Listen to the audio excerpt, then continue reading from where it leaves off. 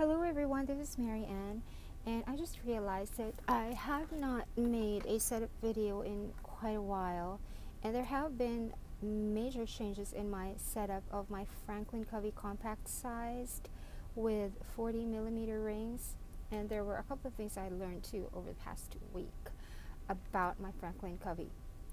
Now, first up, about the binder. This was given to me as a rack because the person who gave it to me, her name is Deborah. She knows that I really love big rings, and I already had a Franklin Covey with very, very big rings, but it was a brown zipped one, and because of the zipper, the binder needed to be taller and wider to accommodate the pages even when the binder is zipped closed. So it made things a little bit larger, and I was wondering, I was actually on the lookout for a binder with very large rings that had a strap closure so that it would be narrower and a little bit shorter. And she gave this to me just from out of the blue, so I'm really, really very happy with that. I got this in September 9. Of course I remember the day, and this is what I've been using ever since. I'm still on here. This is genuine leather. I don't know the name of the model, but I have named her Audrey because she reminds me so much of the color combination of the 1960s. Pink and black is very, very 1960s, especially if they're in large chunks, solid chunks of contrasting black and pink colors. And it reminds me so much of Audrey Hepburn, who was an icon of the 1960s, so I really love the color combination. And this is actually more salmon than true pink, but I love it anyway. And I have this charm. It's made of onyx and black obsidian in a silver metal setting. It's not real silver, it's just a metal setting that has a silver color. And over here I have teeny tiny wings, a pair of wings that's also in silver. So onto the inside of the binder. Here I have the 4 cards that I use all the time when making purchases. Now this one slot here has a gas card, but I forgot it.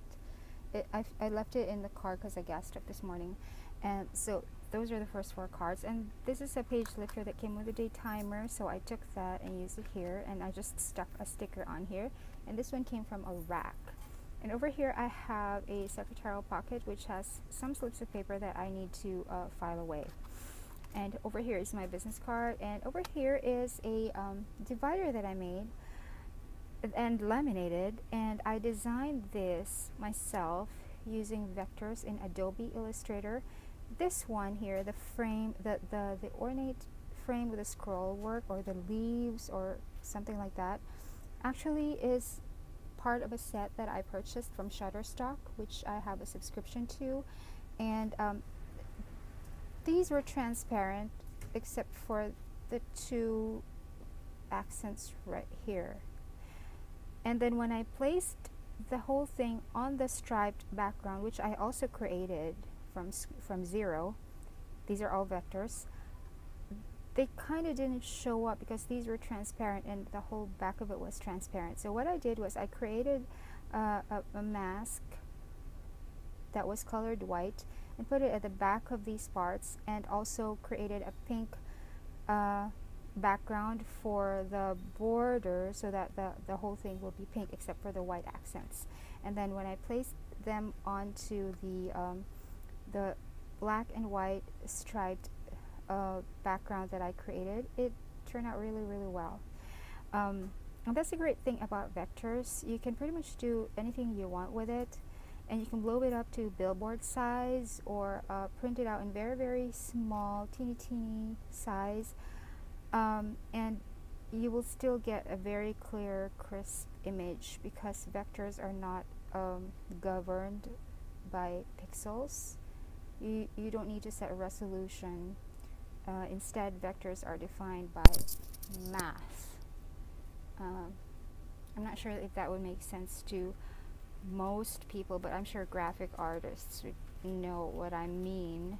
And I'm only learning the terminology these past few months, these past few months is the only time that I really got into the terminology of everything because I'm so fascinated with it. But I've been using all of these design and graphic softwares for years without really understanding what I could do, and it's only for the past year or so that I truly started maximizing my use of them. So anyway, that's the divider. I made them two-sided. Those are two. I printed out the whole thing on 2 sheets of paper and then pasted them back to back and laminated them, and then rounded the corners. And as you can see, the tabs are this way because it's deliberate, because the planner is thick. This one has 1.5-inch rings, actually 1.6, because if I measure inside to inside horizontally, it comes out as exactly 40 millimeters, and if you convert that, it comes out as 1.6 inches. But that's not how Franklin Covey labels its rings. It labels its rings at 1 inch, 1 1/4, 1 1/2, and that's it. I have to follow that standard. But the actual ring measurement is 1.6 inches, but it's marketed as 1.5 inches, just so nobody will be looking for compact sized Franklin Coveys with 1.75-inch rings anymore. I think I kind of led people into a wild goose chase a couple of months back. So anyway, that's how the tabs look, and I've pretty much memorized the order of these sections, so I don't really need to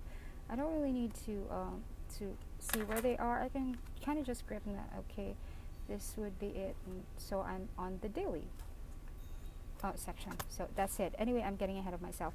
This is the first section. This is me. This carries everything that an ID would usually carry. So I have identification cards, I have HMO cards, I have loyalty cards, membership cards, rewards cards, and this is great. You know, this is what my SIM card came in, and I keep this because the iPhone 5s uses a nano SIM, but sometimes, you know, I don't want to bring my iPhone everywhere with me, especially when I go to certain places that is not very safe. I don't even bring, whenever I have to go to those places for research, I don't really carry a big bag. I don't carry my laptop. I don't carry any expensive things. I don't even carry my binder, and I don't even carry a pocket. I just take some cash.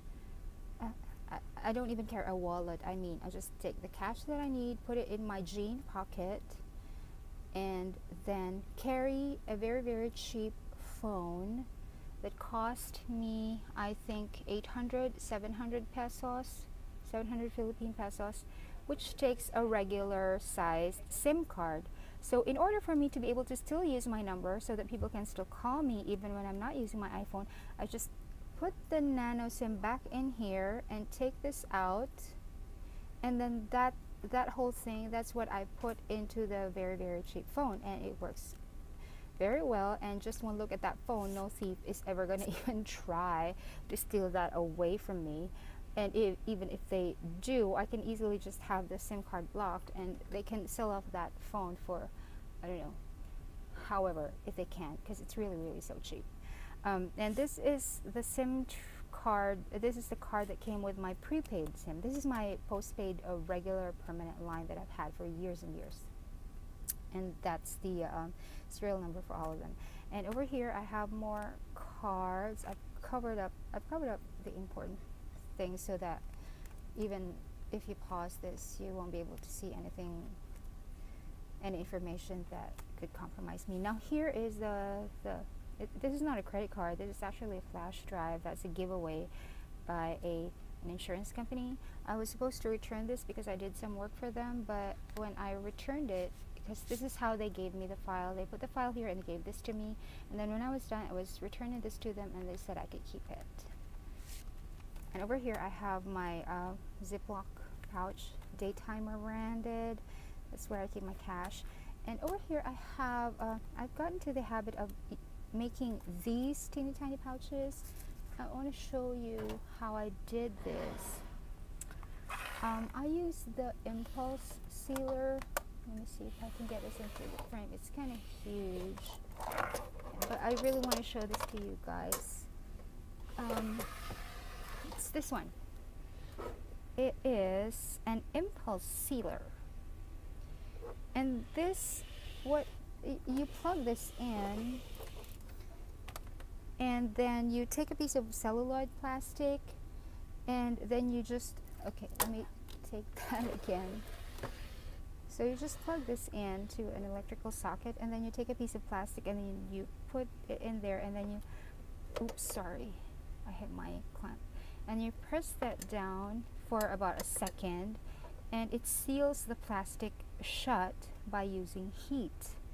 And it's very, very safe, and you can adjust the heat settings on here. It depends on the thickness of the plastic that you're using. And this is what I use to seal all of the parcels that I ship out from my Etsy store, and for racks, because the post office has not been very careful. There have been instances in which some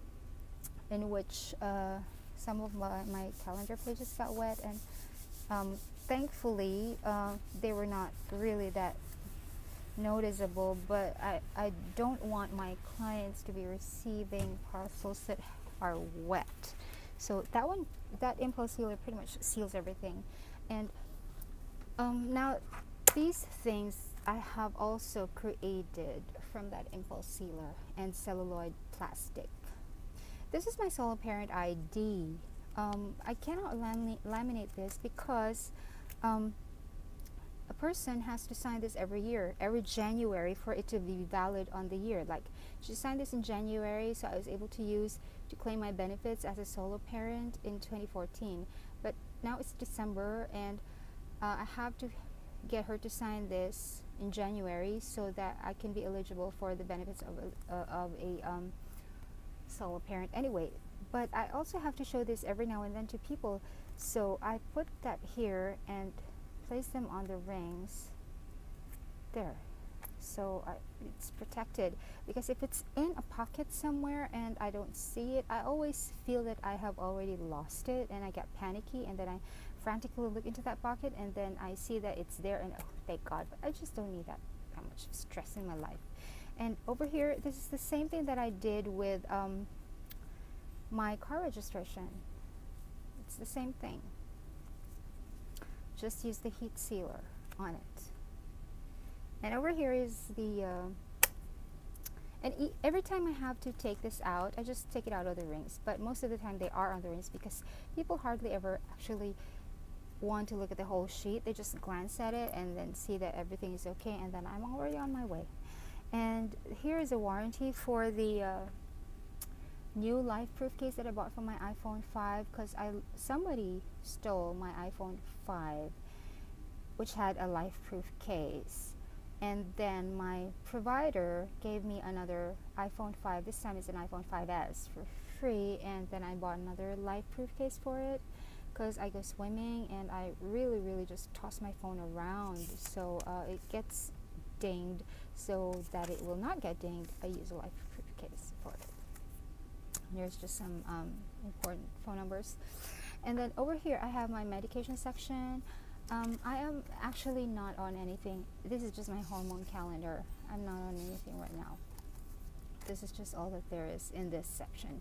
But from time to time, things change in here, so it's always there. And whenever I'm on medication, I always make it a point that while the medication is still running, the prescriptions are there, because that's where the doctor also says that the duration of the time in which I'm supposed to be on that medication, so that when like I have to declare anything, I have to go travel or things like that, I have to declare the medications that I have been taking, and to justify that they were prescribed to me by my doctors.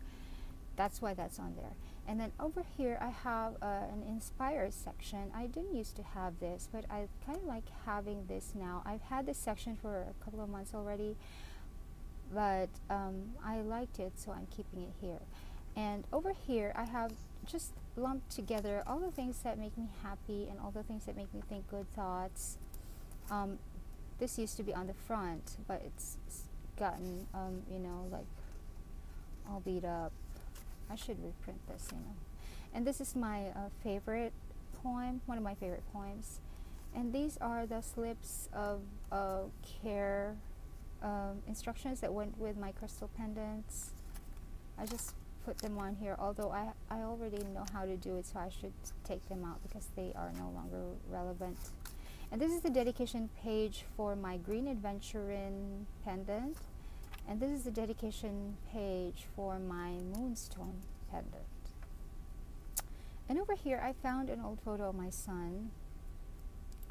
He no longer looks like this. I mean, he's 15 years old now. So I figured it would be safe to show people how he looked like when he was still a baby. He was so cute. He was so fat. Look at that. He's too fat.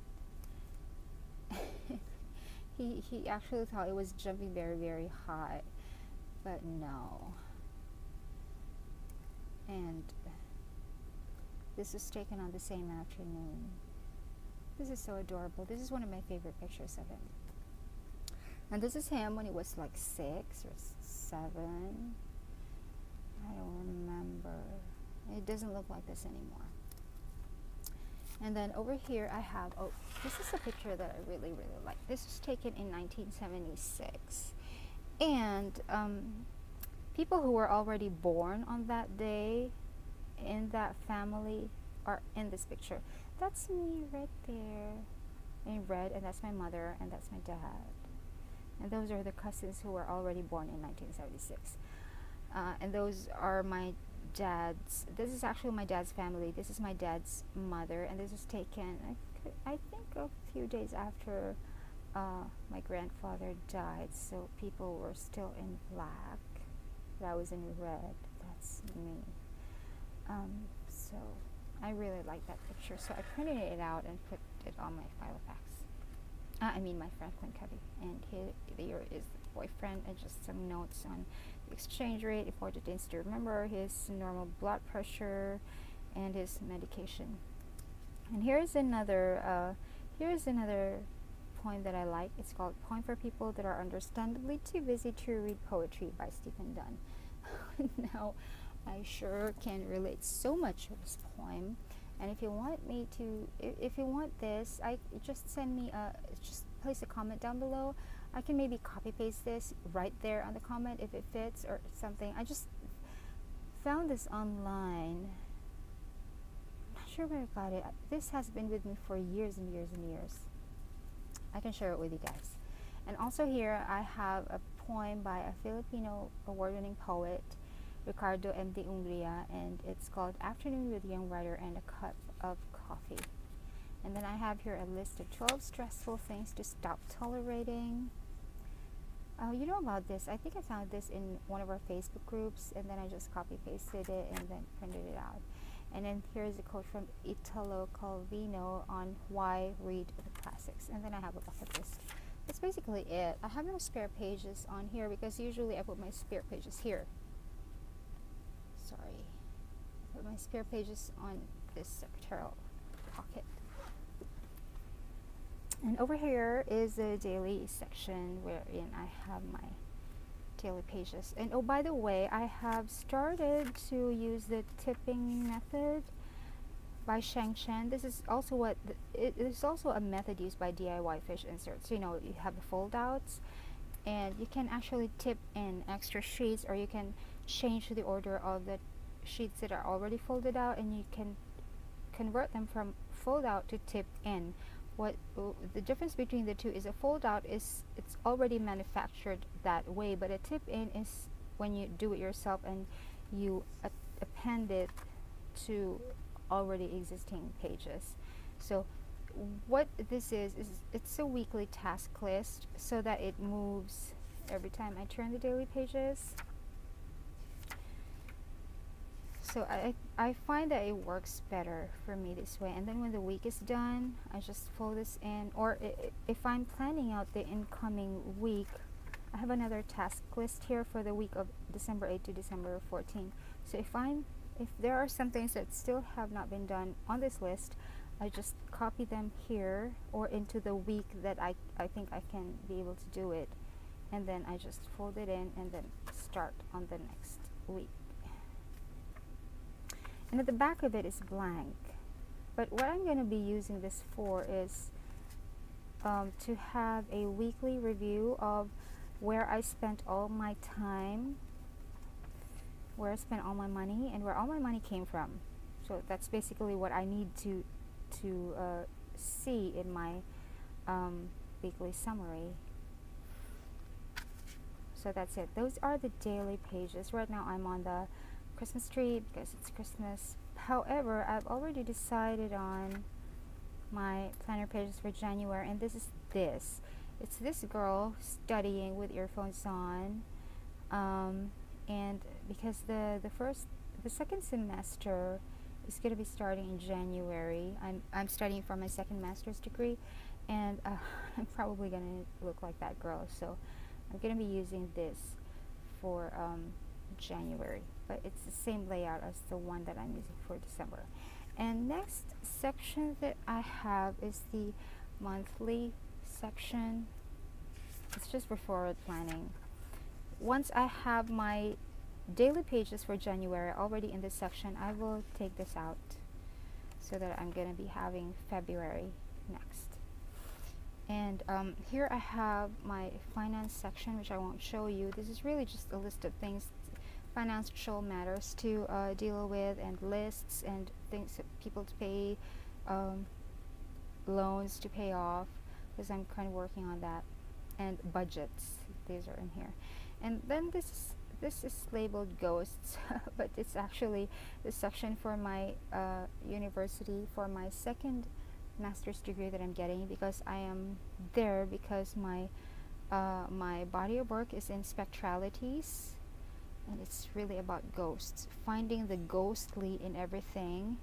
And what are ghosts tell us about national identity, about our individual identity, things like that. Ghosts both real, or ghosts both actual in literature, and ghosts that are imagined in literature. And it carries just my matriculation form, some forms, and then over here I have it's a printout of the academic calendar that I have downloaded from the university website. And here is my 5-year study plan as outlined by my enrollment advisor that I have to finish. Now, as I finish every subject, I put in the grade there. I got a grade of 1.0 on my very first subject, and that's the highest grade that anybody can ever achieve in a subject, so I'm pretty happy about that. You have a grade point average to maintain, and that is it's actually not very high, the grade point average that we have to maintain, but getting one is really, really awesome, because I kind of worked so hard for that. And these are just some classes that I want, courses that I want to enroll in, probably as a cognate, or if I have some extra time left, which might never happen, but I just thought I should list them down there.